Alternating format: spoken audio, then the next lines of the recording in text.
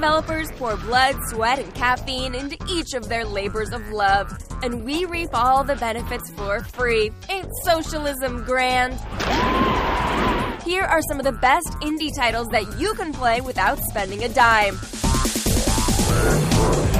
I know you must be asking yourself, why is the shark swimming to Miami? Why does he keep pulling down planes? Why bring Leno back to late night? Stop asking so many questions and just revel in the unadulterated cathartic release that is Miami Shark. Playing as this massive cartilage carnage, it's your job to cause as much bloody terror and rack up as many points before you hit the beaches of Miami. In BioBear 2000 Operation Hibernation, a recent IGF nominee puts you into the driver's seat as a grizzly looking for some grub before winter hits. You'll fill up on fish and berries while trying to avoid bees, trees, and badgers.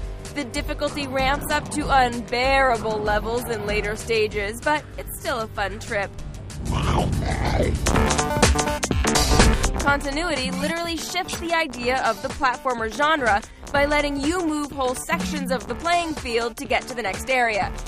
The clean black and white aesthetic to the game makes navigating easy and enjoyable. Anyone looking for a quick puzzle won't go wrong here. Finally, Pixel Force Left 4 Dead in all 8 bits of gory glory. This love letter to the original includes all the survivors, as well as familiar places and special infected. Any fan of Left 4 Dead should get their fingers on this one. I mean, it's a free game. What do you have to lose?